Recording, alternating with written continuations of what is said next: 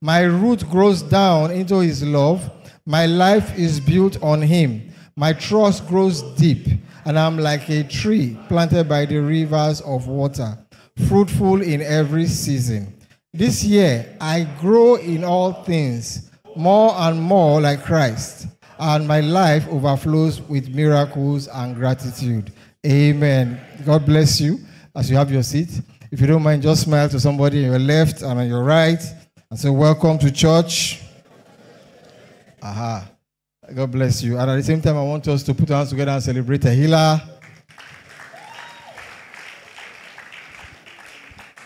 Every time they're on stage, they don't just sing, but they minister. Yeah. So, brethren, I welcome you to this morning's service, and I'm trusting God that today God will liberate somebody in the name of Jesus. Amen. The overarching theme that we have been talking about this month is spiritual understanding. And I bless God for the ministration of last Sunday, engaging spiritual understanding for growth. And I also bless God for that of Wednesday. And if you were here on Wednesday, there is no way that God will not enlighten you on spiritual realities. So today we are going to take it a little bit further, and I'm going to be talking about engaging spiritual principles for daily living. Engaging spiritual principles for daily living. Our text will be taken from the book of 2 Kings chapter 3, 20 to 27. 2 Kings chapter 3, 20 to 27. All right. Now it happened in the morning when the grain offering was offered, that suddenly water came by the way of Edom, and the land was filled with water. And when all the Moabites heard that the kings had come up to fight against them, all who were able to bear arms and older were gathered, and they stood at the border. Then they rose up early in the morning, and the sun was shining on the water. And the Moabites saw the water on the other side as red as blood. And they said, "This is blood. The kings have surely struck swords and have killed one another. Now, therefore, Moab to the spoil." So when they came to the camp of Israel, Israel rose up and attacked the Moabites, so that they fled before them, and they entered their land, killing the Moabites. Then they destroyed the cities, and each man threw a stone on every good piece of land and filled it, and they stopped up all the springs of water and cut down all the good trees. But they left the stones of Ki Hareseth intact. However, the slingers surrounded and attacked it. And when the king of Moab saw that the battle was too fierce for him, he took with him 700 men who drew swords to break through to the king of Edom, but they could not. Can we read this verse together? Then he took his eldest son, who should have reigned in his place, and offered him as a burnt offering upon the wall. And there was great indignation against Israel. So they departed from him and returned to their own land. That last sentence, in other versions, says that Israel departed, or Israel withdrew and returned to their own land. Spiritual principles. Man is a spirit living in a body and possessing a soul. I say it again. Man is what? Man is a spirit living in a body and possessing a soul. If you look at me on any day and all you see is this person standing before you, I want to tell you that you have not seen it all. Because the real me or the real you is that which cannot be seen. But whether you like it or not, you, as an individual that I'm looking at, you are a spirit. Tell your neighbor, I'm a spirit. And because man is a spirit, there is the need to explain to you that there is what is called the spiritual realm. Just as there's a physical realm that you can see and touch, there is a spiritual realm or a spiritual dimension. In fact, the Bible tells us that the things that were created by things that do not appear. So there's a spiritual realm where you have the spiritual forces, both for good and for evil, interacting. And whether you like it or not, the interaction in the spiritual realm has an effect on us as individuals. What do I mean? If God should open your eyes to see, maybe you look at this crowd here and you say we are, say, 120. If your eyes are opened, you will understand that we are more than 120 that are here. What am I talking about? There is a spiritual dimension to everything. The spiritual dimension has the angels, it has the demons. It has spirits, it has spiritual interactions, spiritual principles that occur every time that you are alive. And whether you like it or not, the activities in the spiritual realm have an effect on our lives. So, the ability to understand or the ability to know what is going on in the spiritual realm and use it in our daily interaction is spiritual understanding. Is somebody hearing me? For you to be aware that there is a spiritual realm, that life does not just end between you and I, that there is something going on in a realm that your physical eyes cannot see, is spiritual understanding. And for you not to be aware of this fact is your own undoing. In the story we read, we see a king that is fighting a war. The war was so intense that he struggled to break through the walls. But the Bible tells us that when the battle got so intense and he could not prevail, he took his son, his first son, that was to reign in his stead, and slew him. That was slew. He offered him as a burnt offering, a sacrifice on the walls. Why did he do that? He did that because he knew that for him to win that war, he had to engage in something spiritual. He had to leave this realm of physical things and go into the spiritual realm to engage this battle. And what did he do? He provoked a spiritual principle by slaughtering his own son. And after that, the Bible tells us that there was great indignation against Israel to the extent that Israel withdrew. So what am I talking about? There are times that you have to understand that for you to get what you want is not just physical. There is a spiritual dimension to it. Is somebody hearing me? And that is where spiritual understanding comes in. The man could have asked for more bows and more arrows. He would have asked for more bullets, more missiles, more men. But he found out that no. With his spiritual understanding, he knew that victory in this battle was more than physical bullets, physical gun, physical ammunition. He had to do something that had control over the physical.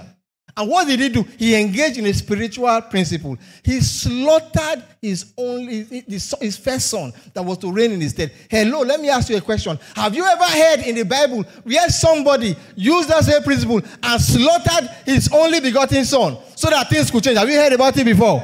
Good. So the man was engaging in a type of that same principle because he had to do what needed to be done to change that battle. And as soon as he did that, they said there was great fury against Israel to the extent that Israel had to withdraw and go back. Spiritual principles. Spiritual principles are superior and they rule whether you like it or not. And as individuals, you and I are governed by spiritual principles. If you don't know that, now you know. There is a reason why things are happening in a particular way in your life. Is beyond mere talk. It's beyond what you see. There are things that are going on spiritually that some of us are unaware of. What about a man called Job? Job was on his own, interacting with his family, praying, making sacrifices. But unknown to him, there was a discussion somewhere. Somebody say somewhere. There was a discussion somewhere in the spiritual realm over his future, over his destiny. Did Job know? No. No, he did not. But at the end of that discussion, access was granted to Satan to touch him. And sooner or later, Job began to feel the effect of what happened. Things began to happen. His children died. His wealth crashed. Business crashed. Everything crashed. What was the reason? Was it because of the economy? Was it because of inflation? Was it because of COVID-19? There was a spiritual discussion in the spiritual realm that was taken on his behalf without his knowing. And the effect started to play out in his life. I pray for somebody here. If there's somebody here that is witnessing anything negative in life, any negative pattern, today it is broken in the mighty name of Jesus. I said it is broken in the mighty name of Jesus. Any discussion that has been held in the spiritual realms against you, against your destiny, that is playing out negatively against your life, today I said it is reversed in the mighty name of Jesus. It is reversed in the mighty name of Jesus. Maybe your own experience is unexplained delay. Things that happen to people easily. But when it comes to your turn, it's just delaying, it's just dragging. At times, not every time, but at times, it could be as a result of something that is going on spiritually. But it takes spiritual understanding to be able to deal with it and come out successfully. Today, you will succeed in the mighty name of Jesus. I say you will succeed in the mighty name of Jesus. So quickly, what are the spiritual principles that we need to understand? You see, this thing I'm talking, it's not just big grammar. There are things that are around us. Just that for some of us, we may not be aware. We may just be doing our own jelly, like Job. Not knowing that there are spiritual activities around you that have an effect on your life. And until you understand the place of spiritual principles and how to apply them with spiritual understanding, some people will be there and they will remain there. So how do we get spiritual understanding? By faith. By faith. Hebrews 11:3. Can we see that? Hebrews 11:3. Can you put it up? Yes. Can we read it together? 1, 2, go. Stop. Again, start. Stop. Can we start again? That what?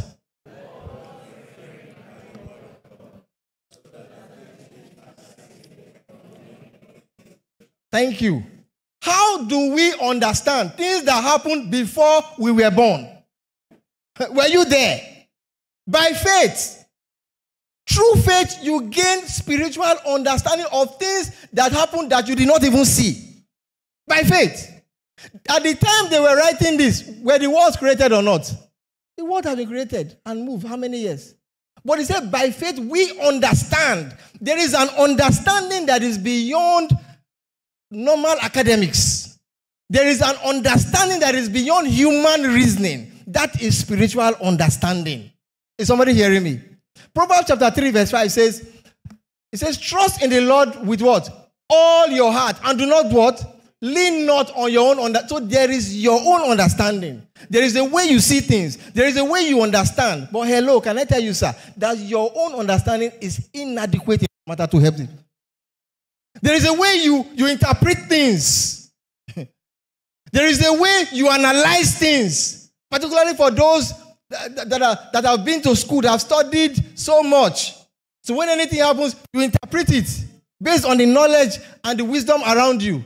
But that scripture is telling us that there is an understanding that is greater than your physical understanding. That is spiritual understanding, and it comes by faith. How does spiritual understanding come?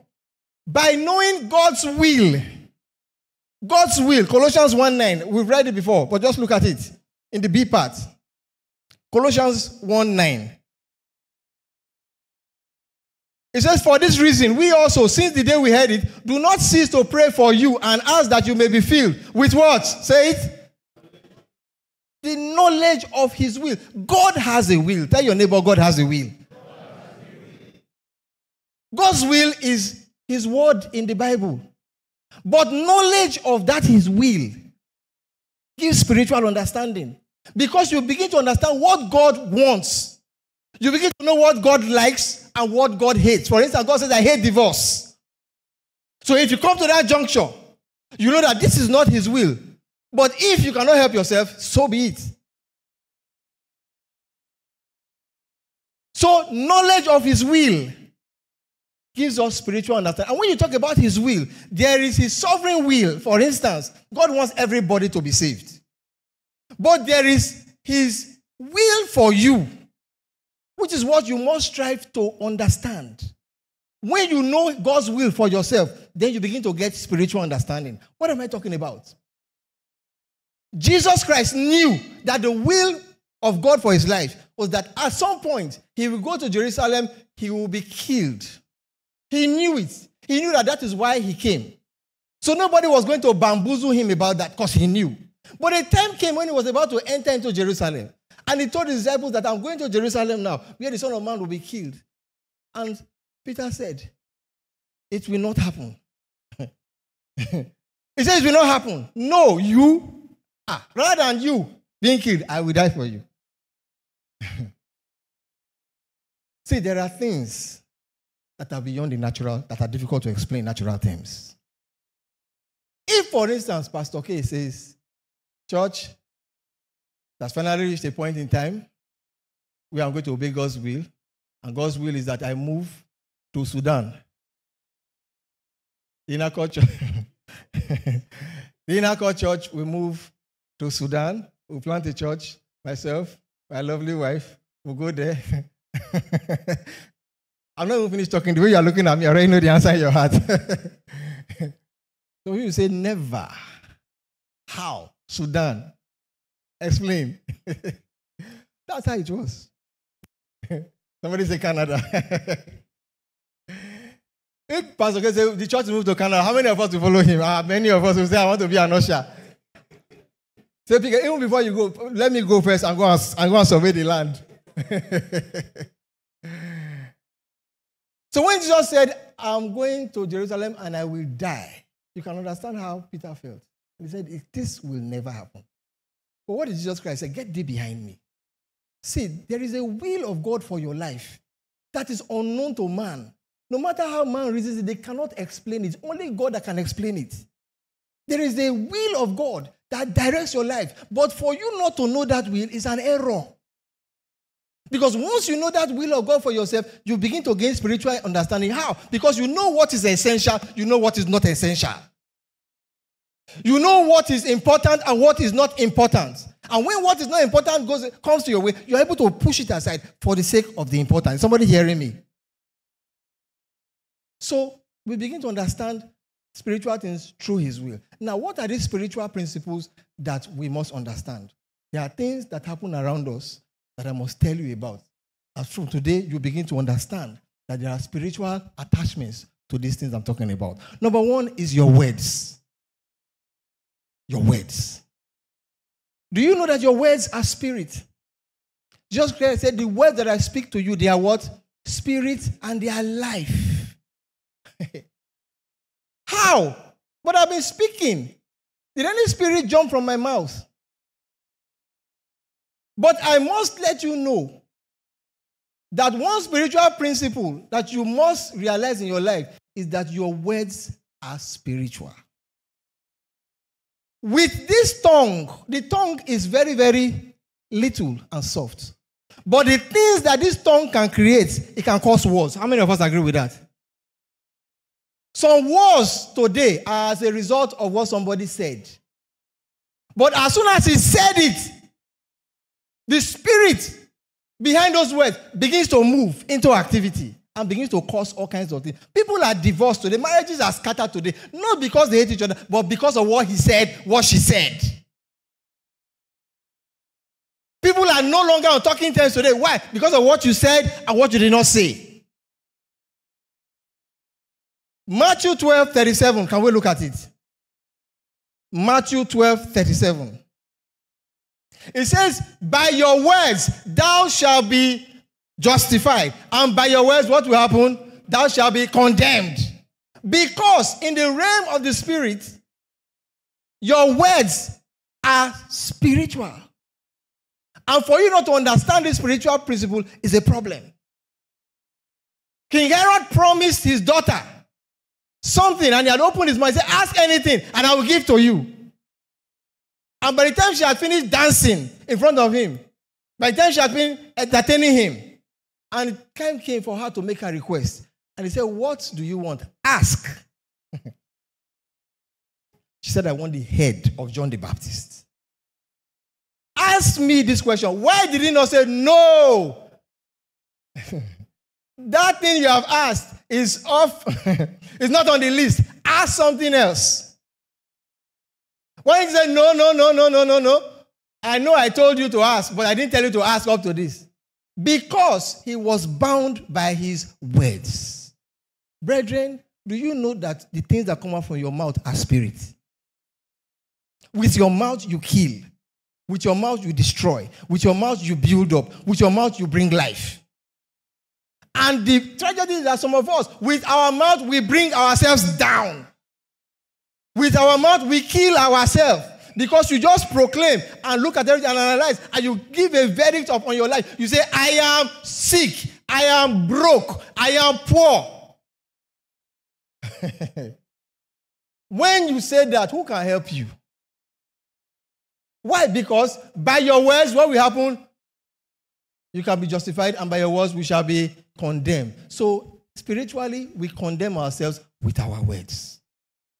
The one that even got me thinking was what happened in the scenario in the book of Genesis chapter 30 between Isaac, Jacob, and Esau. Jacob has supplanted his brother and collected his blessing from the father. That's all right. So the father blessed him, pronounced it on him, and he went his way. Now, Esau came and found that his blessing has been taken away. He cried.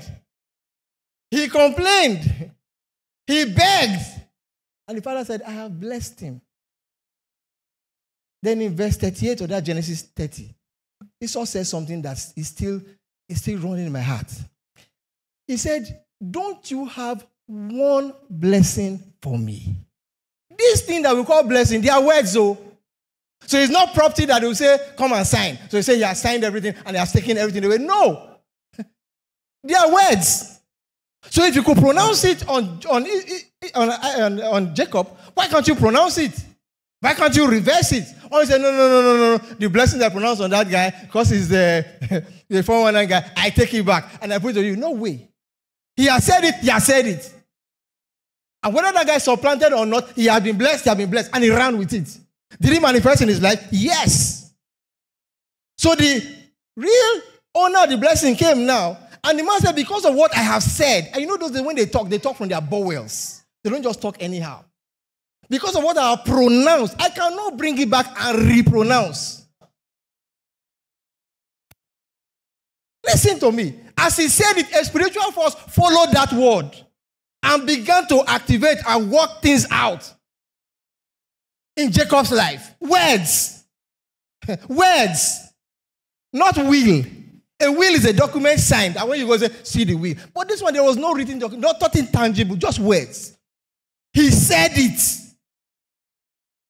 Husbands, there are times you need to speak over your wife. When my wife, at times, she's feeling ill, forget that we play. We do arm wrestling, we do everything. She recognizes authority and says, pray for me. 9 times out of 10, when I pray, she gets healed. It is words. I didn't give her chloroquine. I didn't give her any kind of injection or medication. It is my mouth. When you speak over your child, I know somebody that tells his children, say, I brought you into this land. They traveled overseas. He said, in this land, you are going to be the prime minister. So you are going to be known all over this land. You are going to be wealthy in another land. He says it, and once he says it, the Spirit goes with those words, and they begin to perform. How many of you know that there are spiritual forces that God has put on your behalf? How many of you are aware of that? They are called angels. Angels are ministering spirits. And one of the things they do is they wait for you to issue a command. The situation comes, you don't issue any command, it will remain there. The situation comes, you issue a negative command, it will go the other way around. But it comes and you speak the word of God. When Joshua was about to face the battle of Jericho, and he stood, in the morning he stood and he was gazing. The Bible said that he saw a man. How many of us remember that in our Bible? And he asked the man, who are you? Are you for us? Or are you for them? Oh God, the man gave a very, very interesting answer that I will never forget. The man said, nay, I am not for you, neither am I for the enemy. I am here as the captain of the host of God. So you know what he was telling him? I'm not here for you. I'm not here for them. I'm here for God. If you are on God's side, you will win. If you are not on God's side, you will fail. So I counsel you, if you have sense at all, if you have spiritual understanding, jump and be on God's side. So that's how you will win. The angels are not interested in your words. Mere talk. Mouth that you used to eat loy, you used to eat abacha. What he wants to hear from you is what God has said. When you give him what God has said, he takes that word and he begins to run with it. I give you 30 seconds. Can you say something over your life now? 30 seconds. Issue that command now over your life. These are spiritual realities, spiritual understanding. Say it and reverse. Can you reverse something? Can you reverse something? Just reverse something. Reverse something. Just reverse it. Just try it out.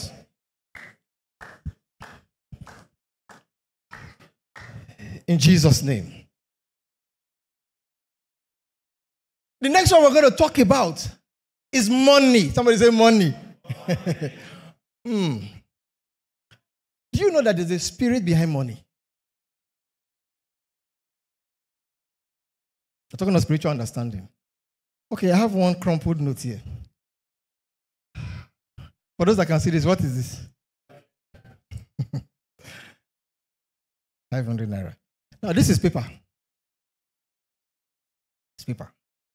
Now, if this, my brother, is sad, assuming he's sad, he's not happy. And I meet him and say, Louis, what's up? And he said, no. Pastor, I beg, I need spiritual intervention. And I said, okay, let me hug you. And I hug him. He said, okay, that's nice. I said, okay, let me bless you. And I said, you're blessed. In Jesus' name. I said, that's nice. But if I give him this thing, if I give him that thing, see, you're already clapping.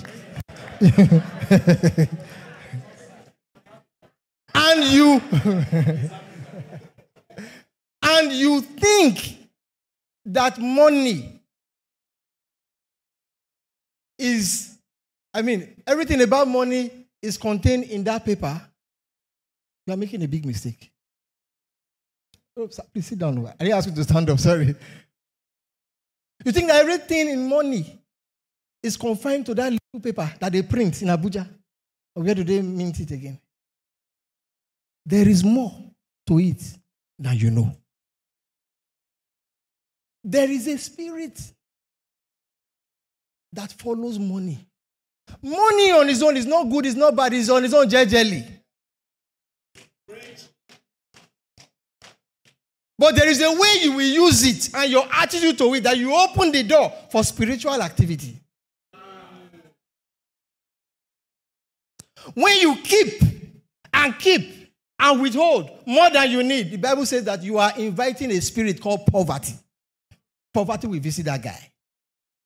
It may not be poverty as in lack of money, but somewhere in that person's life, something will be missing because you have activated a spiritual principle.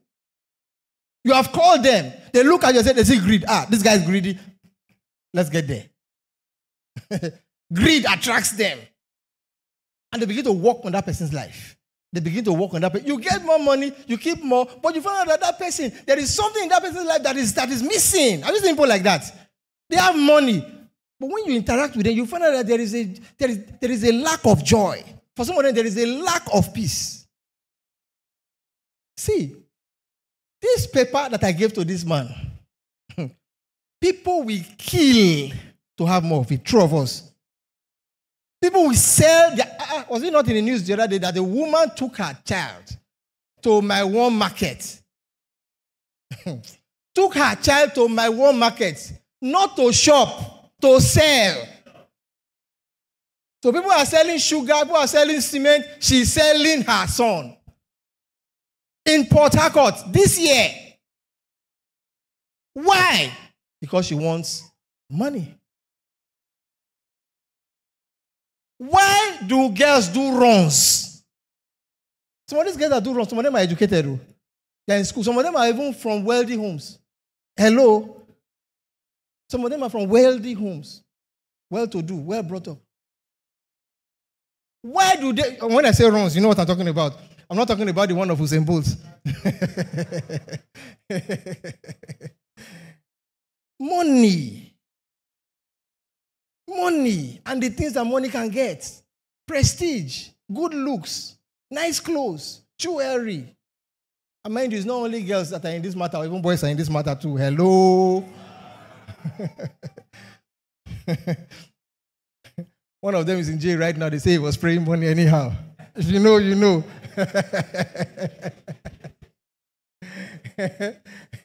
He said she is now a boy, or he's now a girl, he's now a him, or she. Oh boy. No, they say you go explain tire. When they ask guys, hey boy, guys, I will say how you're growing beards, you go explain tire. But it's because of what this paper can do. Jesus said, you cannot serve me. You cannot serve God and serve Mammon. Mammon. Mammon is the cord, small g, that is attached to wealth creation. Mammon. Mammon is so powerful that it will dictate what you can do and what you cannot do.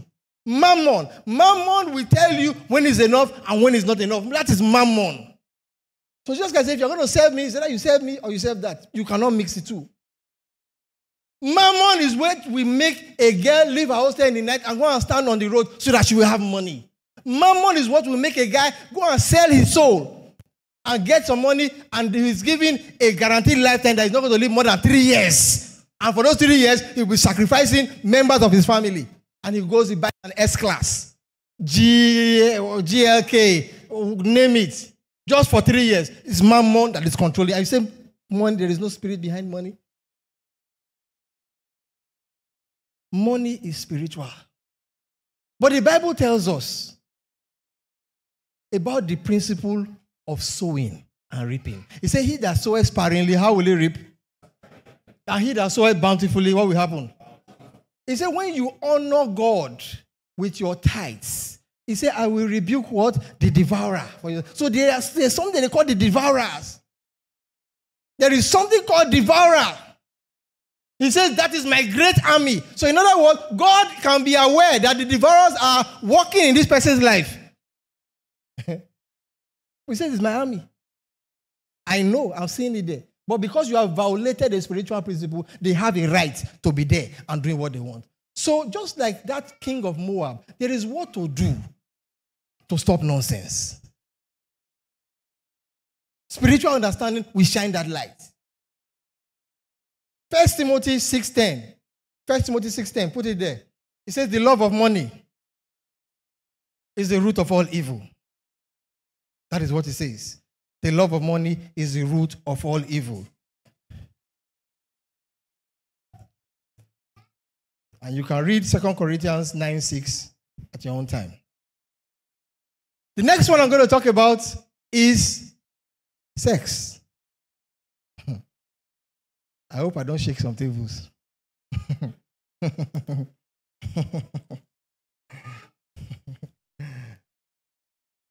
There is a spirit behind sex. God created sex to be enjoyed within the confine of marriage. But there is a dimension that man will take sex to, that you now open the doors for spiritual affliction. It takes spiritual understanding to know what is right, what is wrong, what is his will, and what is not his will. Sex now is so strong that without the appearance of sex, even in movies or musicals, it is looked at as empty. So sex is now something that is so cheap that you can buy on the streets. As cheap as it is, as common as it looks like, there is a spirit behind sex that if you don't understand, can begin to work against an individual negatively. Somebody hear what I'm saying? Some time ago, I was discussing with a lady when we were in youth service. We attended the same school. And I asked her about her relationship with a certain friend of mine that she was involved with. And she said, well, there's nothing really happened. Yes, we were friends. We did it for a long time. But, it's just sex, and that was all. Nothing serious. Just sex, that was all. Just sex. And you see, a lot of us are being fooled by that same thing. You say it's just sex, nothing. There's nothing happening. Nothing will happen. We're just having sex. Even some married people. A married woman, we have a guy somewhere. And they call it a certain name that I cannot, say on the altar. But you ask them, what's your relation with that guy? They say, nothing, it's just sex. Anytime I need it, I just call him, I will meet somewhere, and it's just sex, nothing. I'm not going to marry him, I'm not going to get married. It's just sex, it's just sex. It's not just sex. It is not just sex. You see, when the Bible tells you to flee fornication, there is something there. Because he knows that sex, when you turn it around the opposite way, has some spiritual connotation. Do you know, according to the Bible, that anyone you join yourself with, you become one with that person? Look at 1 Corinthians 6:16. 1 Corinthians 6:16.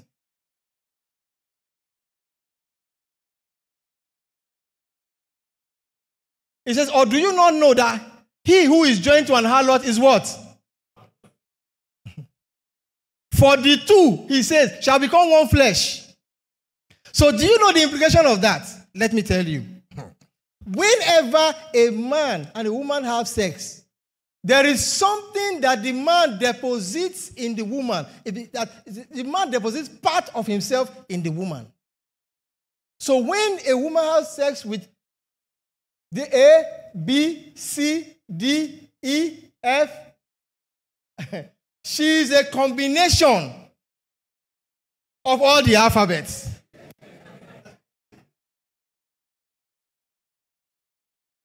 And you say it's just sex. When you have sex with another person, you become one with that person, whether it's your husband or your wife. If it's with your spouse, you become one. That's okay. So that's why they say, sir, you are married, you are beginning to look like your wife is beginning to look like you. That's because there is something going on. Have you heard people talk about that before? Because there is something going on between them. But because they are married, it's okay. But how about those that are not married? Who do you look like? A or B or C or D? And maybe A is one ragamuffin that you just met, that you are drunk and you say it's just sex. You have deposit of one ragamuffin. Then B is one guy. I mean, at the end of the day, only God knows how you be thinking. Because you have deposits of so many people. And you say it's just sex. Because of sex, some people will do what they swore that they will never do. Just because of sex. Lecturers are in jail today. Because they want to make money or they want gratification for a favor. And the only place they can seek gratification is sex. Why don't they ask for money? They say, no, it's sex you want. I have to show you how powerful this. I can go on and on and on and on. But because of my time, I don't have much time. But bro, what I'm telling you, brother and sister, is that there is a spirit behind this thing. And sex is spiritual. Read Proverbs chapter 6, you will have understanding. Proverbs chapter 6 tells us that a man that has an affair or has sex with a whorish woman, a whore, or an adulterous woman, lacks understanding. Because the end thereof is a pit, is destruction. That is what it says. That is what it says. So a man that is having an adulterous affair, the Bible says he doesn't even have understanding, talking about spiritual understanding. He's gone. Because he does not know that beyond the physical pleasure, there is a spiritual problem that is brewing up. And let me just tell you, whenever you begin to see people manifest those problems, you don't know where it's coming from. You don't know where it's coming from. There is this guy that I know, very promiscuous. Because he's living in another town apart from his family. So he feels that he has the right to do what he likes. And almost every day you see different women coming to see him. And all of a sudden we didn't see this guy again. And we were wondering what was going on. Till one day I now heard that they brought him in the dead of the night and they rushed him into his apartment. He could not stand. Why? He has stroke. Okay, where is the stroke coming from? Is it medical? Is it spiritual? Is it sexual? We don't know. But a man that has that kind of lifestyle, when he has problems, you will explain tire. Did he sleep with the wrong person? Did he sleep with another man's wife? Did he sleep with an ogbanje? Did he sleep with a mama spirit? We don't know. This thing is a very serious matter. And a lot of people have mortgaged their future. A lot of men, respectful men, have been turned to a loaf of bread because of sex. There is a spirit behind it. There is a spirit behind it. You may not be able to explain, my brothers and my sisters. You may not be able, with your common sense, to plot the graph. But if you have any spiritual understanding, you will know that there are no-go areas. So I counsel you, drink water from your own system. Drink water from your own fountain. Drink water from your own fountain and be satisfied with it. If she's fat, like it. If she's slim, it's your own. If she's short, good. If she's dark, dark and lovely. But make sure that if you are drinking from your own system. Is somebody understanding me? Yes, spiritual principles. These things happen to us every day. They are around us. But it is understanding that will allow us to know where to draw the line and how to reason about this thing spiritually. I pray that God will open your eyes so that you begin to see what is going on in the mighty name of Jesus. I pray that God will open your eyes and enlighten your own understanding and give you spiritual knowledge in the mighty name of Jesus. I pray that God will give you wisdom in His will so that you know what to do and what not to do and what to do when there is problem in the mighty name of Jesus. That you will not be stranded, neither will you be ignorant in anything that you do in the mighty name of Jesus. Spiritual principles. And the last one that I'm going to talk about is consecration. That is where I will stop. Consecration. What is consecration? Consecration is the art of keeping yourself apart for divine use. Consecration. 1 Corinthians 6:12 says that all things may be lawful, but not all things are expedient. As a child of God, you need to know where to draw the line. You need to know what is allowed and what is not allowed. If you look at the life of a man called Samson, when he was born, he was told that there are certain things that he should not do to preserve his consecration as a Nazarite. You that you are a born-again Christian, you are special and you are a unique tribe to God. There are things that are allowed and there are things that should not be allowed in your life. Even if others are doing it, yes. But for you, it must not be so. When you break your consecration, you open yourself to spiritual attack. And how do you break your spiritual consecration? Association. Not every association belongs, not every association that you must join. Not every conversation you must contribute to. It's not everything you must eat or drink. It's not everywhere you must go to. 1 Corinthians 15:33, it says, be not deceived. What? Evil communication, what does it do? Corrupts good manners.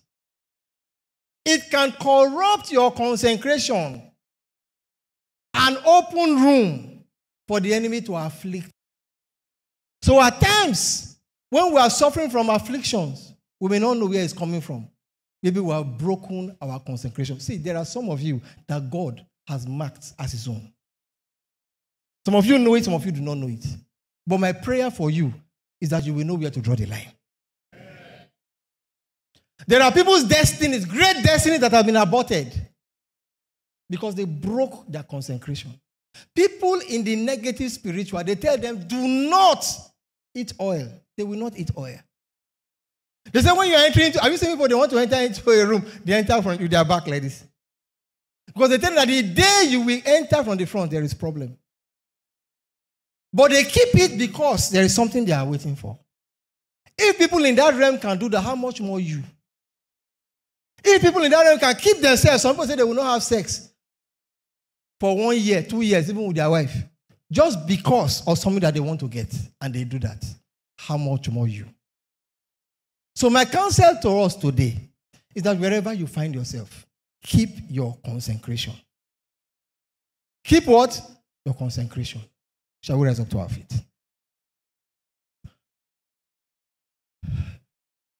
You will talk to God about what I have said. Whether it's about the principle of your words, or your money, or your consecration, or sex, you will talk to God. First prayer is that, Lord, wherever I have missed it, Father, restore me. Are you ready to pray that prayer? Are you ready to be honest and talk to God? Father, wherever I have missed it, spiritually, restore me.